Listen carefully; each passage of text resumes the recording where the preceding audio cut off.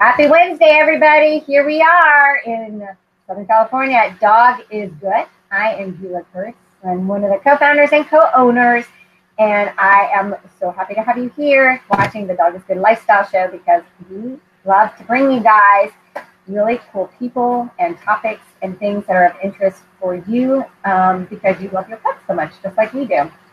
And I'm always so grateful for all the different guests that we get to bring on here, and you're in for a real treat again today as we talked with Danielle. So before we get started, though, I want to, remind you guys to pop in and tap your friends via Facebook and remind them, hey, there's somebody talking about some good stuff here with dogs today, and get them on. We also want to encourage you to sign up for the free giveaway. Every week we do a free giveaway, and even if you are watching the replay, you can register for the free giveaway. So here it is. This is one of our newest tote bags. This is available for our retail customers only. It's a really nice, like a grocery tote kind of thing. Really nice recyclable fabric. So it's very sturdy. And here, let me turn it around this way so you can see. A dog can change the way you see the world. And when we go through our topic today of how canines help senior citizens, once again, we will be reminded about how dogs really do change the way you see the world. And I love this inner pocket, too. It has the little doggy on it as well. So awesome. So you can win that by entering the giveaway. And take time, too. If you are not part of the Dog is Good lifestyle group, you need to join that because that's the only place you're going to find out who won. And it's also the place where you will get access to private and special deals and promotions and special things that we create just for you.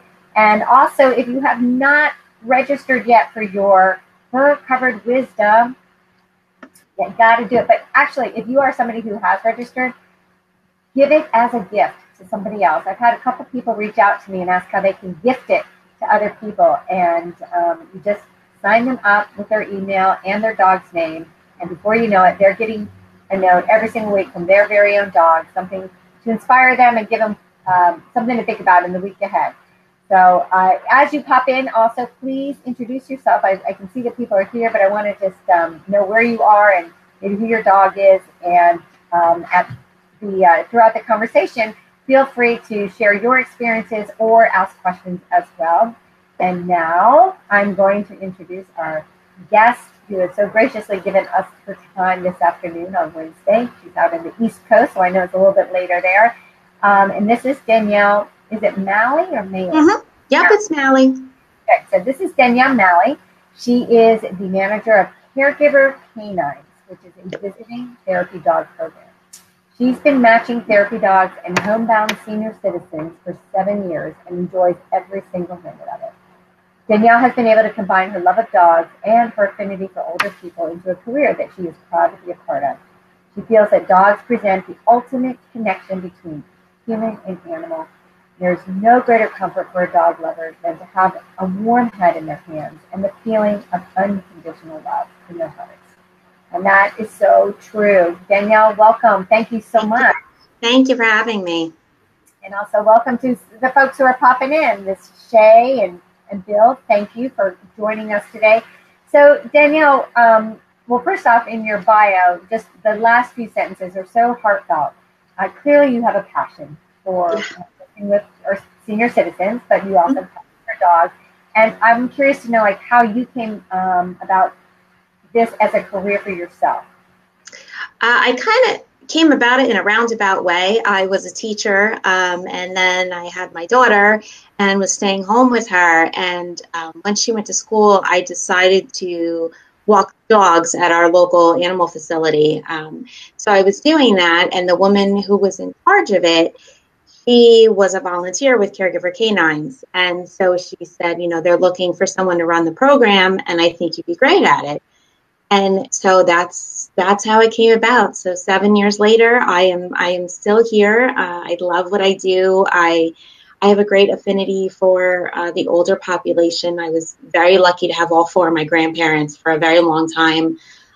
So I spent a lot of time around older people growing up, and I really feel like the older population kind of gets pushed aside a lot. So this is a really great way to give back a little for all the things that they've done for us. And we're part, Caregiver Canines is part of a larger organization called Caregiver Volunteers of Central Jersey. So the therapy dogs are just one part of our overall organization, which provides free services, and it's all done by volunteers. Wow.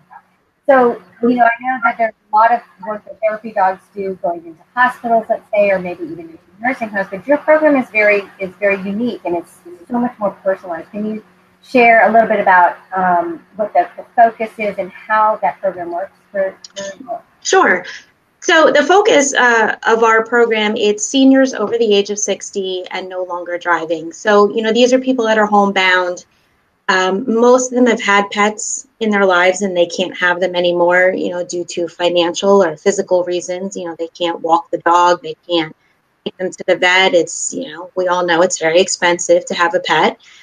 So this kind of gives them a little bit of a friendly visit. They get to see the volunteer. They get to see the dog. They come once a week. They stay for an hour. And they become very, very close. The people we visit become very attached to their therapy dogs. They kind of think of them as their own dogs. It's very sweet. They become very attached to their volunteers. I have some volunteers that have been visiting the same people for years. Wow. So it's an ongoing thing. It's not just a short visit. They build really lasting relationships.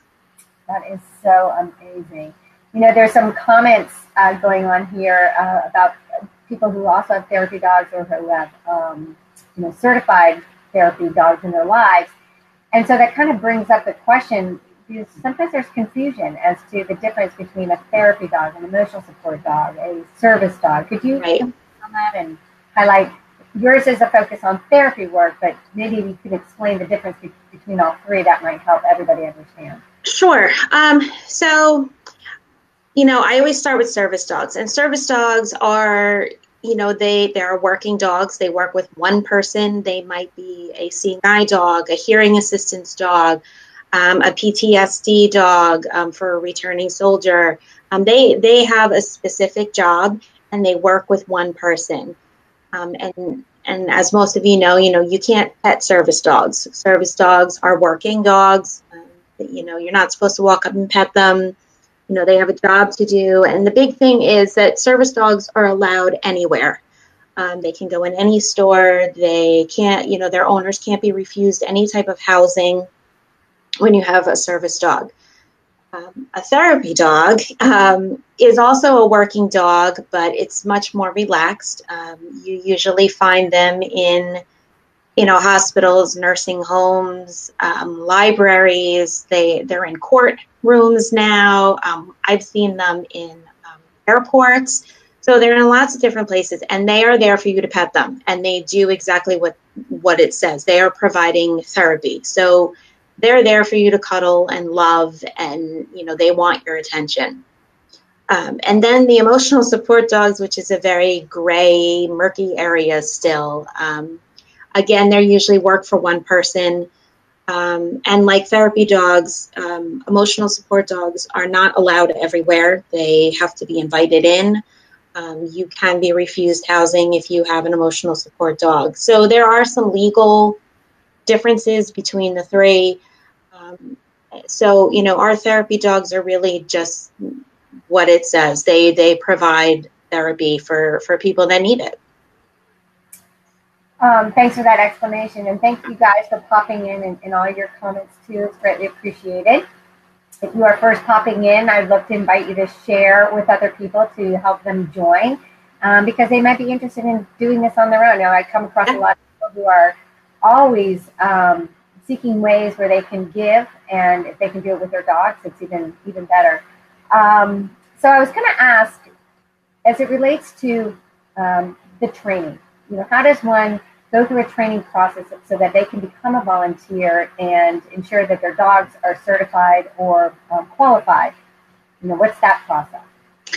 So we don't actually train the dogs. They come to us already trained, but I've been around it long enough to know to look for definite things. Number one is your dog has to like people. If your dog doesn't like people, they're probably not going to be a good therapy dog.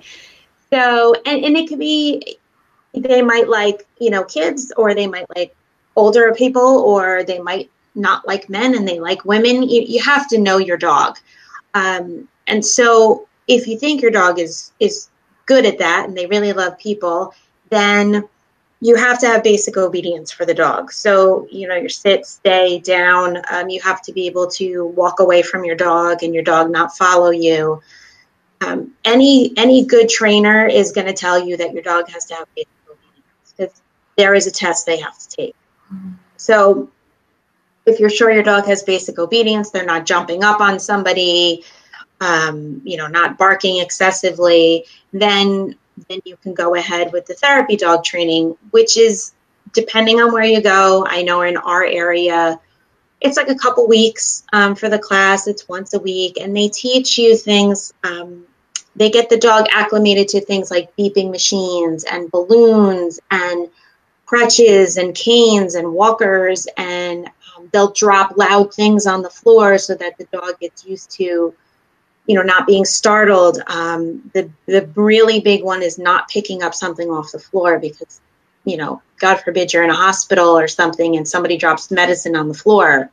You don't want your dog to pick up something like that. So that's basically the therapy dog class. And then at the end, you and your dog both take a test together. You both have to pass, and then you're certified, and then you can go on and volunteer wherever therapy dogs are welcome in your area. So that's how do you guys determine your clientele? So the seniors that you're going to then serve with the volunteers, how do they get selected for this program? So people come to me in different ways. Usually they are registering for services for our overall organization. And, one of our questions is, would you like a visit from a therapy dog? So most of them come to me through that way. Sometimes their adult children have searched online and found our program. They'll search for dogs visiting, older people. And then sometimes it's the person themselves. They've heard about us. It could be a press release. It could be, something on Facebook. It doesn't matter. So when they come to me, I'm very particular. I'm very protective of our therapy dogs. So I always find out about the person first, what kind of dogs they've had. And then I go out and visit the home myself to make sure it's appropriate to have a dog in the home. If I wouldn't bring my dog, I wouldn't expect my volunteers to bring their dog. It's got to be a clean home with stuff that's not all over the floor. And then I match them up with the dog depending on personality types and energy level of the dog. And the first time I go out with them. So I make sure everything goes okay, make sure the match is good. And from then on, it's the volunteer and the dog go on their own. So, people come to me in different ways. Got it. And how many senior citizens are you serving currently? Currently, I am around 30. I have, as of right now, we have over 50 dogs in the program. Yeah, it's a lot. We just got a whole bunch. So I'm actually looking for more people to help. So anybody out there, if you're in Ocean County and you know someone who needs help, we're more than happy to get a dog out to help them.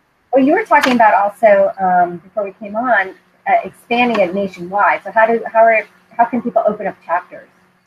So they can go about it different ways. Usually we try to work with other nonprofits that are also serving the senior population.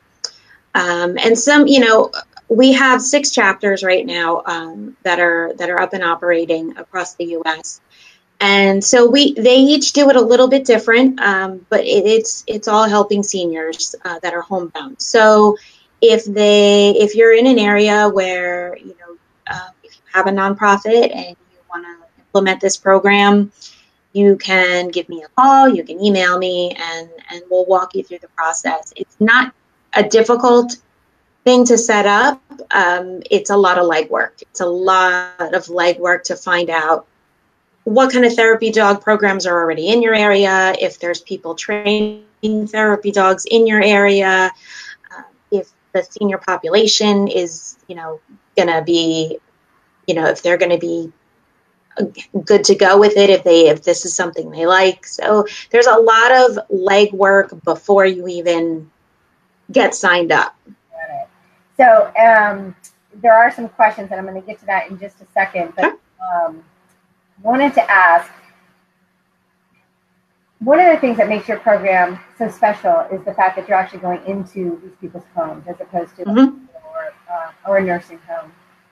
And I would imagine that it's probably a very emotional experience for the seniors. Can you share with us, just from your own personal experience, or maybe a story that really illustrates the benefit, this positive benefit that occurs with that dog-human connection? And maybe Sure.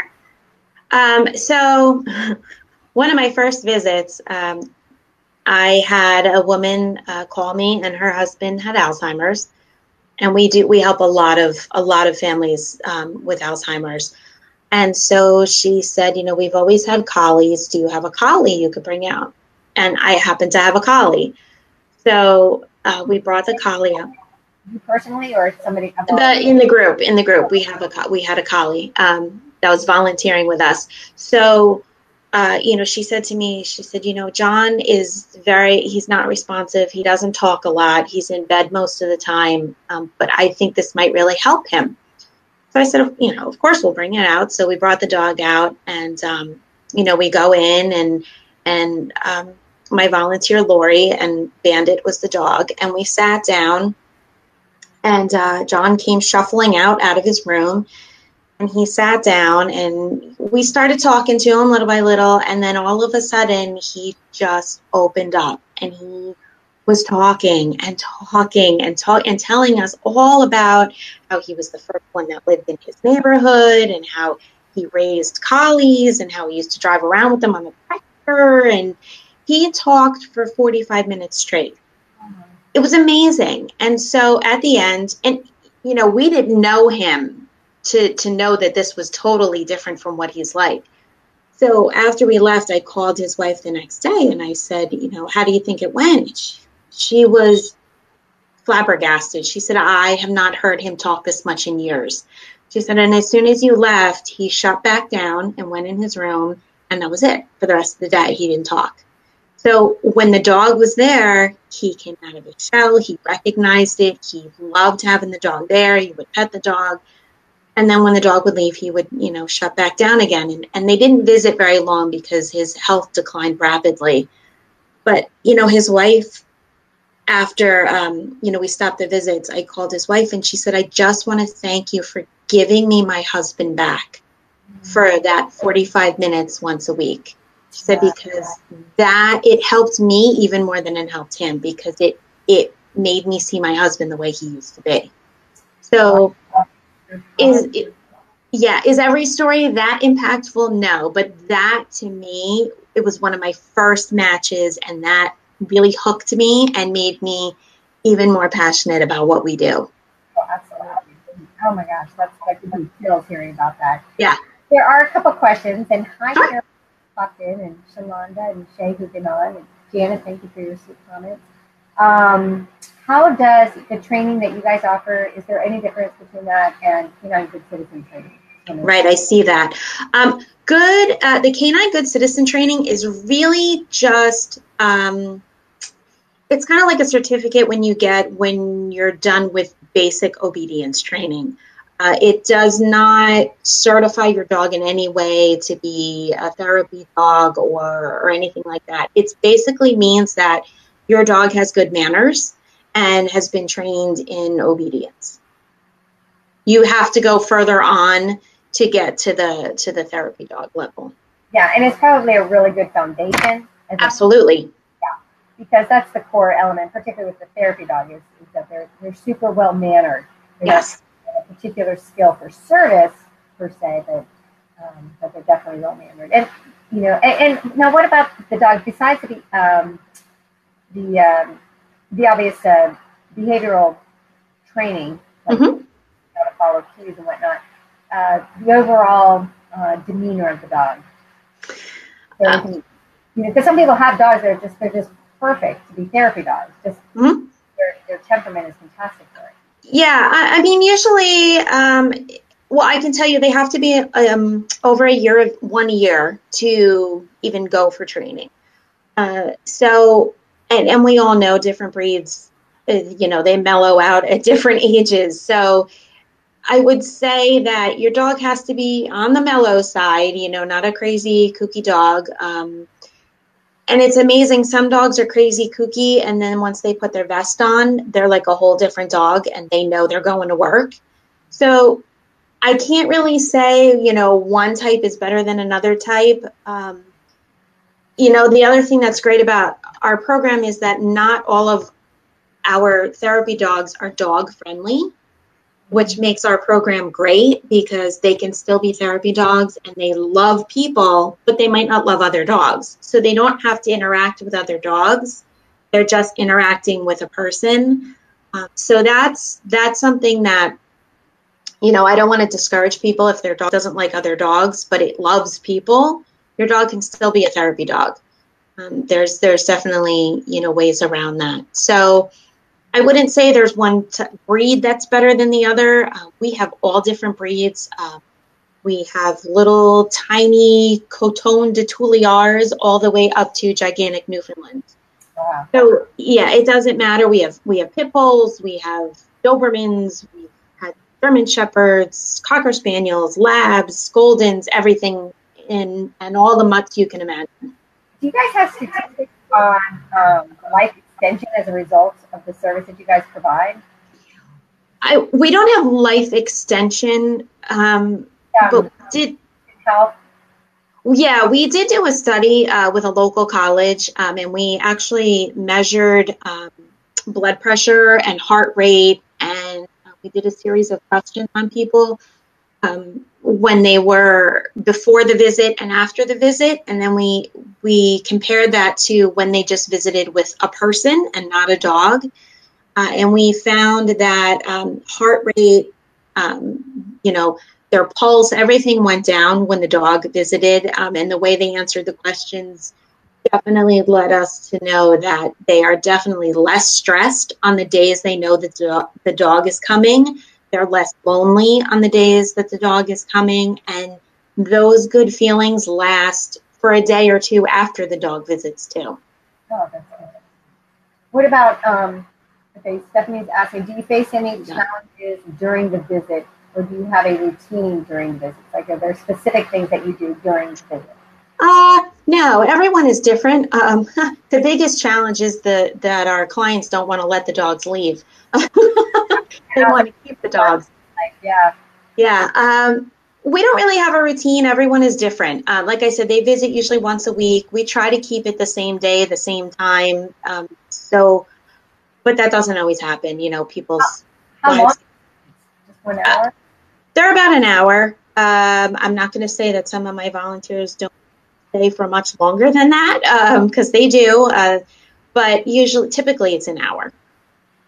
Because the dogs start to get a little antsy after a while. Sure. And are the people engaging mostly with the dogs, or they're also engaging with the volunteer? It starts out they engage more with the dog. But then the more they come, the more they become closer to the handler. And, I have, like I said, I have people that have been visiting the same people for years. I have one woman that we visit, she's 103. And the people that have been visiting her have been with her for almost 5 years. Wow. So, and she moved to assisted living, and so they still visit her at assisted living. They celebrated her 100th birthday with her. So they really become sort of a family. Yeah, I can imagine. What are you most excited about with your program and how it's growing and the impact that it has on the senior citizens? I think I'm most excited about the fact that therapy dogs are getting more exposure and people are really realizing the benefit of therapy dogs. I get really excited when I see things like they're using therapy dogs in, courtrooms and classrooms. And I think it's a really underutilized way to help people cope with bad times. I see a big difference in the seniors that we visit. It's a really great way to give them back a little bit of comfort and joy in their day. I would love to see it all over the country. I think it's, and I'm biased, but it's a great program. And it really brings a lot of comfort and peace of mind to people. Absolutely. So how can people find you? So we are all over the place. So we're on Facebook, Caregiver Canines. We have our own website, www.caregivercanines.org. You can find us on Twitter. You can find us on Instagram. And they can always email me. It's Danielle M, as in Mary, at caregivervolunteers.org. Awesome. And we'll pop that in the comments too. For those of you out there watching now, do you have any questions on the program, on how it benefits seniors, on how you could get involved or do something similar in your own community? I know Danielle's happy to answer any questions. Yep. I see some of my volunteers are watching. Guys who are volunteers for taking time out. It's such I'm curious, for the volunteers who do work with the program, is it something that they do just once a week, or do they have multiple visits that they're going on? Some of them have multiple, but it's funny because a lot of our therapy dogs have busier schedules than I do. They visit multiple places. Most of them visit the local libraries. A couple of them visit local nursing homes and things like that. So not only do they volunteer with us, they volunteer other places also. Do they have to have is there a vetting process? Like, I'm wondering, some people might be concerned that even though they're with a service dog, that it's a stranger coming into someone's home.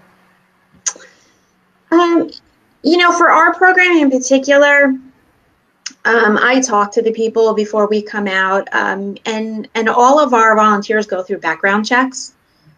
We're very stringent about that. They go for orientations, and with my volunteers in particular, I meet them before they even start volunteering with us. I meet them. The handler. I meet the dog. They come into the office. I rile the dog up a little. I give the dog treats to see how they take treats, and I have, knock on wood, I've never had an issue. So we're careful. Yeah, and anybody who's working with a dog and giving up their time in that capacity, I would imagine, is a good person with a good heart, yeah, for sure. But I'm just curious, with some people, there's always people who are questioning, and I was curious if there was any particular vetting process that a person would have to go through or to be qualified to participate as a volunteer. Yeah. Awesome. So is there anything else that you would like to share to our audience about the program? No, just please follow us on Facebook. And if you know an organization in your area that this program would benefit, please share our information, share the program. It's a really great program.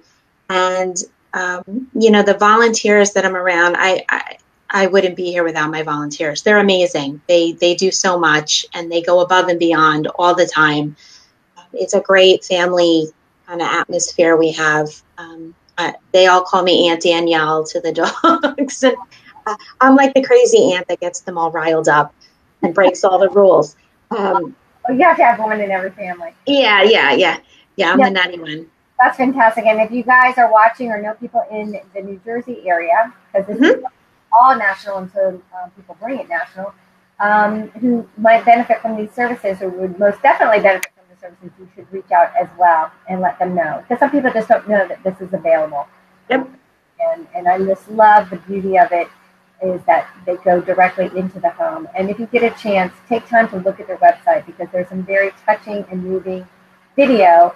And it made me think, I was sharing with some people earlier today that, aging is inevitable. We're all going to age at some point, and we're going to get to that place where we aren't as able to care for our own dogs as we are today, and that it's comforting to know that there's opportunities where we can always be with a dog, if you will, if we can't have our own in our home for a variety of reasons. So I think the service that you do provide is fantastic and so needed, and clearly just with the results you shared from the study, it's known and documented, but not often talked about.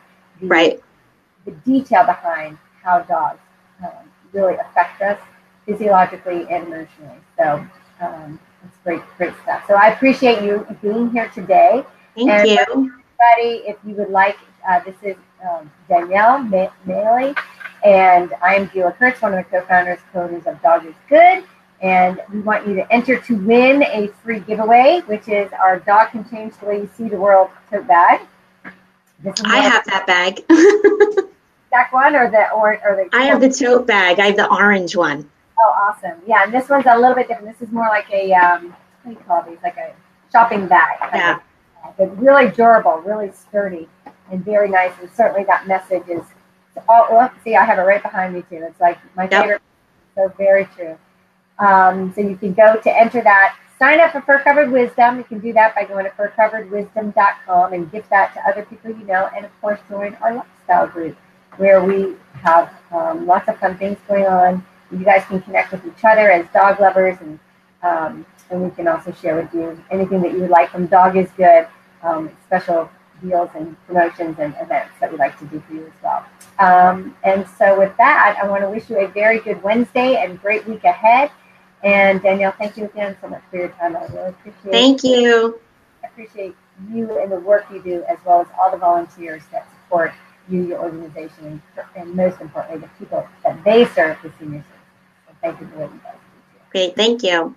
All right. Take care. Have a great day. Bye, everyone. Bye.